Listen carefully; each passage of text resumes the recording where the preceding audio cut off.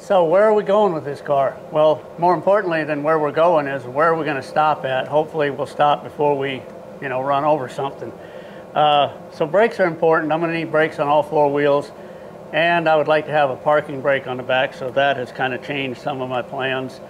Originally, I had it just set up with the complete Impala rear axle. It had the Impala front axle under the rear.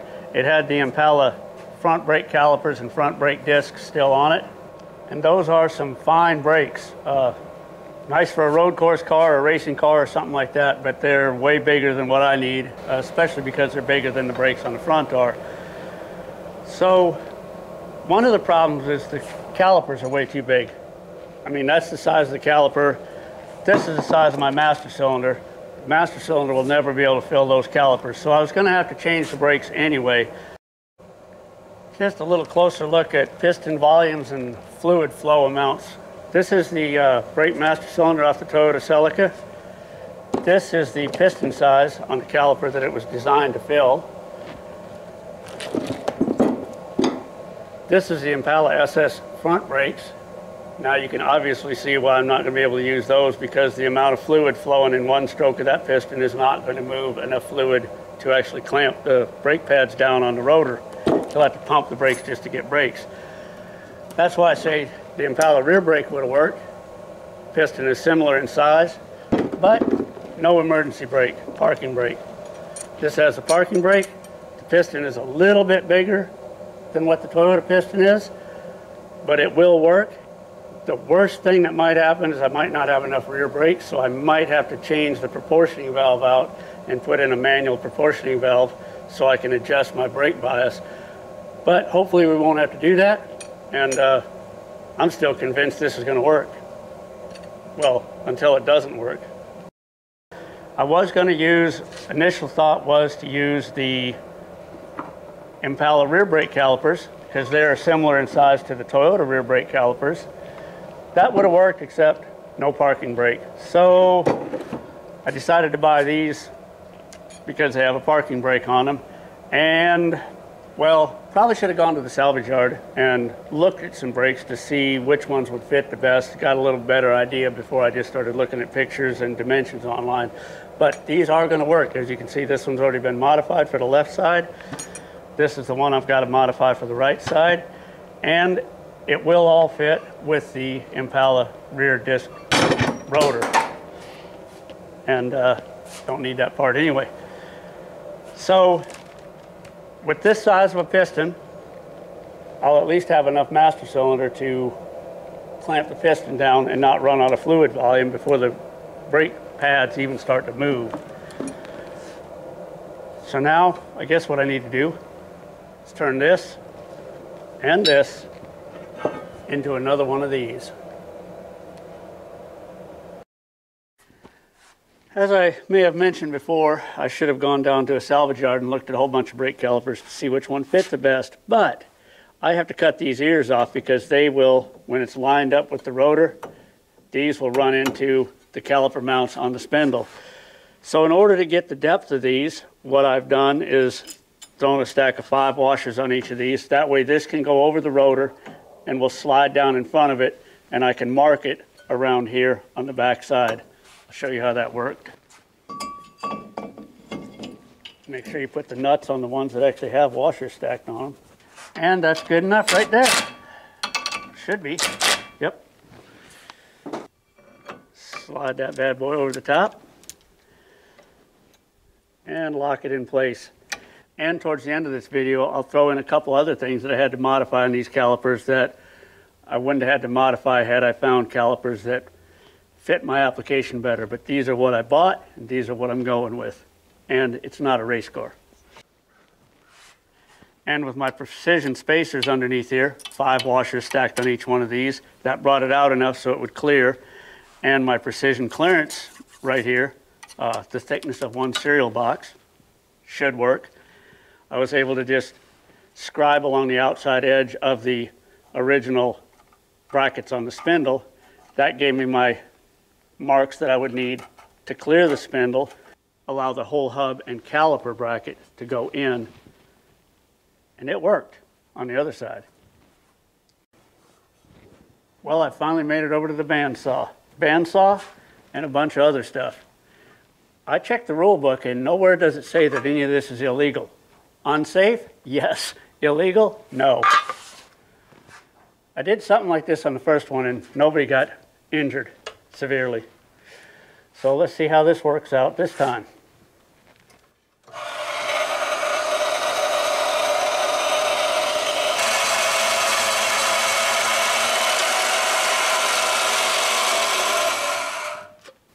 Well, it worked again, sort of.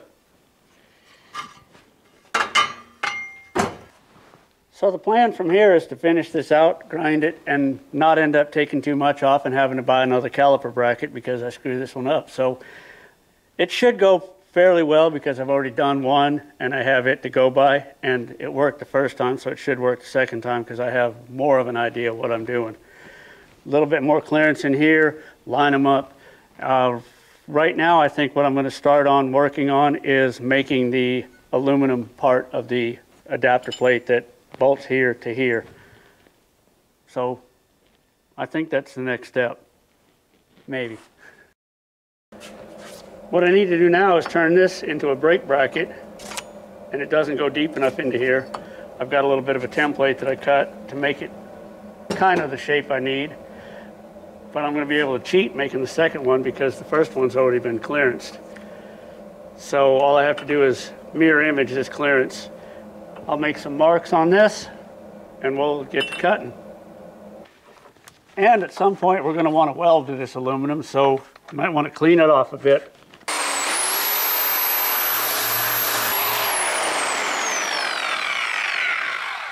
That had a thick layer of corrosion on it. Can't even get good scrap aluminum without any marks in it. It's all nice and shiny now. So to be a mirror image of this one, this area will be what gets removed. I'll just line the two up, clamp them together, drop my center punch down through there, mark my holes, and drill my first two holes, and then start machining off the edge there.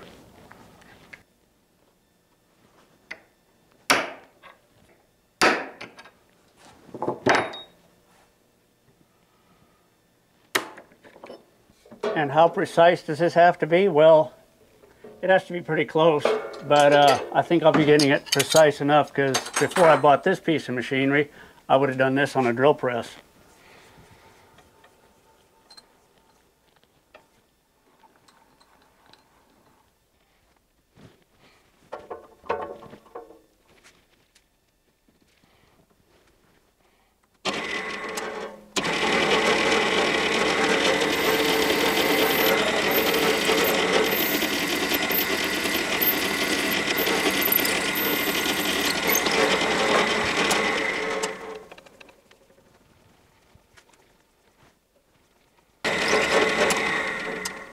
This isn't going to tell me if they're perfect yet or not, but it will tell me if I'm pretty, oh yeah.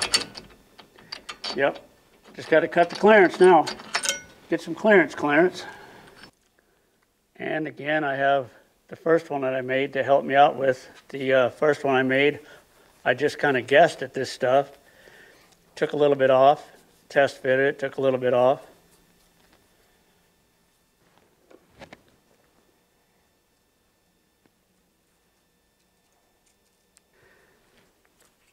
Flip it over, get it all lined up, mark it out. The most important part is going to be getting the hole lined up, I suppose. It's got a burr on the edge of it. No wonder I can't line it up. All right, much better. Look at that, I even had a pen ready.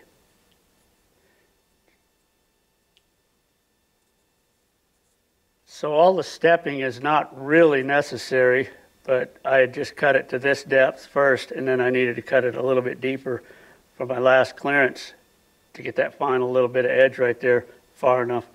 But we'll make this one similar to that one, and it's all done by hand, no CNC contouring programming or nothing like that.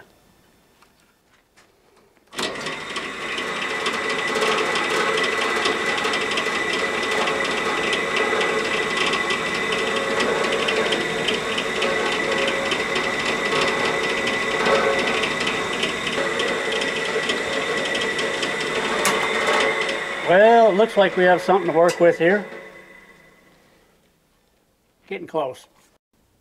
All right, we're starting to get it wore down into shape. Now it's time to make these partial cuts with a hole saw. And when you make a partial cut with a hole saw, well, you don't have a center post for the arbor to run in. So I've made this handy dandy little device right here. Fits on my drill press. That slides in there, and that is my center pivot for the arbor on my hole saw.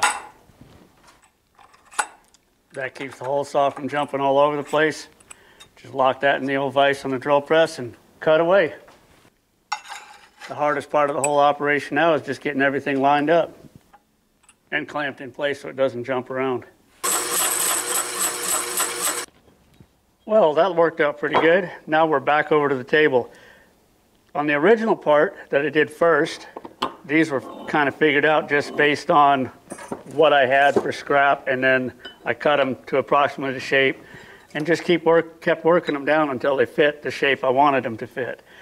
On these, I'm just going to do this the easy way and just lay it over the top, scribe underneath.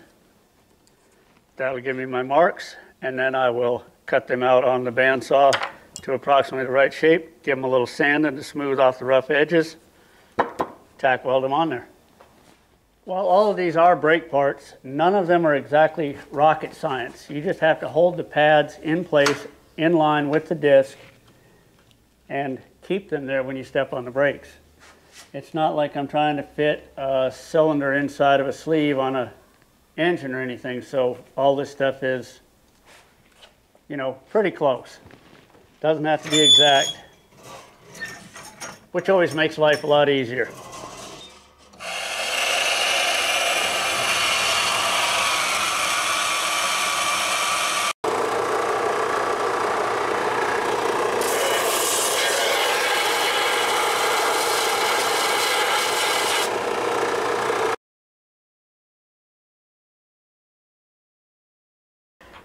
I'm going to see if I can get this set in here where it's supposed to be. The idea is to get this lined up, the aluminum block lined up with the cast piece right there, and then wedge it over there and hold it in like that, and then I'll tack weld it. Wedge caliper over. And this little guy right here will give me a little bit of clearance between the aluminum bracket that I'm building and the bracket that is already there on the car. That way I know there won't be any interference between the two. Now I get the bottom one lined up the same way and do a little welding. All right, I got them locked in place on the bottom, locked in place on the top. Now to just tack weld them in place. Well, as I get set up to weld this, I can tell you once again, I know enough about welding to stick two pieces of metal together, but I know that welding a 1-inch thick piece of aluminum is beyond the capability of this welder. But all I'm doing is tacking it together. It's just a spacer plate that a bolt goes through.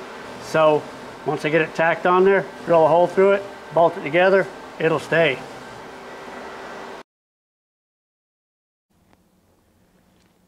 Well, it appears we're getting close. All these parts are starting to look like all those parts, and if that one will work on that side of the car, then this one should work on this side of the car. What I'm doing next is I'm going to drill 2 holes and tap them and just get them centered in the mass of this metal so they're not too close to one edge of the other and will crack out real easy. And then the next step will be to line these up, tack them on there, and drill holes in it to line up just like I did on this. Right about there. So basically the location of these holes is just done by eye, but I'm going to take it a little bit more seriously than just marking it with a marker.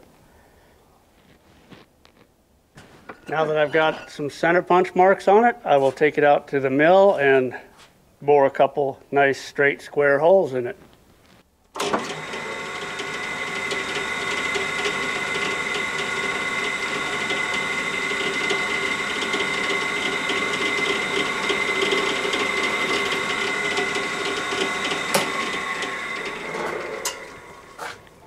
You may notice an additional clamp there. It kind of started to shift a little bit. None of this is rocket science, it's just race car science.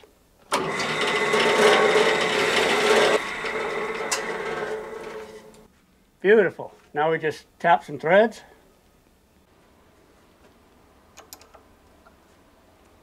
Is it cheating? I don't know, but it gets the thread started nice and straight.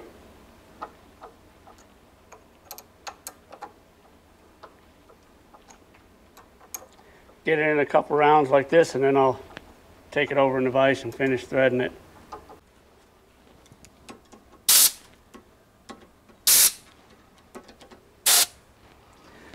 My machine doesn't have fluid to clear the threads, so I use a little compressed air.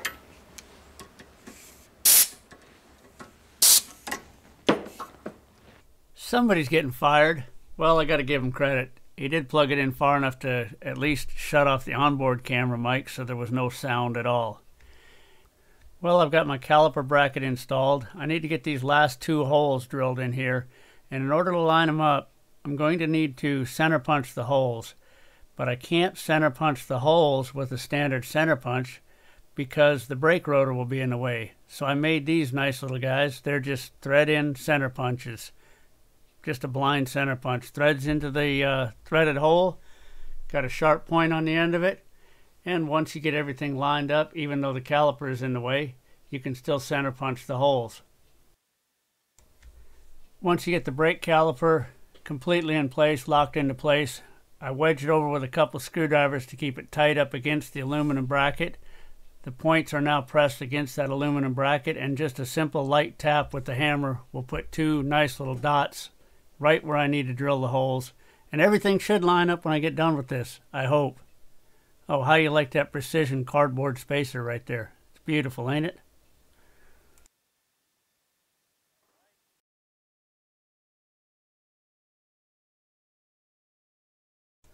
Center punched the 2 holes, drilled the 2 holes on the center punch marks, and tested them to see if they actually lined up. Well, look at that. They did line up. Is it better to be good, or is it better to be lucky? All right, we're going to do this again, this time with sound. Got my parking brake calipers completely mounted. The brackets are made. I think they turned out more than adequate to do the job. And now the next step is going to be putting brake lines on it and putting the emergency brake parking brake cables in. I'll do that in the next video because this video is going to be more than long enough. Anyway, they're mounted. I've got just a little bit of clearance through here. That's all I need in order to not rub on this. I may have to grind off just a little bit on that edge to clear the rotor, but there's plenty of meat on the caliper to handle that. As long as we're at this point though, I'm going to talk about a couple things that I would have done differently. As I said already in this video, I would have gone to a salvage yard and looked at brake calipers on different cars to see what came the closest to fitting. What I did was just went online, looked at measurements, dimensions, just trying to find something with parking brakes that I thought would fit this. These are going to work, but there are a couple problems with them that I wish I would have found something different. Number one is the radius was just a tiny bit different on the brake drum or the brake rotor. That's not really going to be that much of a problem because the shoes are so short, or the pads are so short. The other thing is the pads are just a little tiny bit wider than the actual rotor surface. So that means they're going to hang off just a tiny bit on both edges, and it's not going to be much, maybe an 1/8 of an inch or so. So what I'm going to do is I'm going to grind off a little bit of each edge so that they're not hanging over, especially on this inside edge, because on the inside edge it'll go past the rotor and it'll rub on a surface that wasn't made to be worn away. And while the brake pads aren't super huge, they are fairly close to the same size, a little bigger than the original Celica ones, and they are a bit smaller than the Impala ones, so the car's weight's going to be much closer to the Celica. It's not going to be a car that gets a lot of miles on it. It's not going to be tracked, so it doesn't need to have huge brakes. And the little bit of wear that these brake pads will see 5 years from now, 10 years from now, when the brake pads get changed on it and they're only wore down a 1/16 of an inch, well, you know, it's not going to be a problem to have to grind off a little bit of the outer edge to make them set on the center line of the pad. They set close enough to the center line so that the caliper will squeeze evenly on them and they won't get squeezed one way or another. They're perfectly aligned, so they're not going to be at an angle. So they should wear just fine, and they should stop the car adequately It's just something that I'm going to drive around in. It does have to bring the car down from highway speeds, which it'll certainly do that. So they should adequately do the job, bring the car to a stop, and have a parking brake to make it street legal. So anyway, if you made it this far, like, share, subscribe, especially share. It's amazing how many people don't even know this project exists. So share this video and subscribe. Thanks for watching.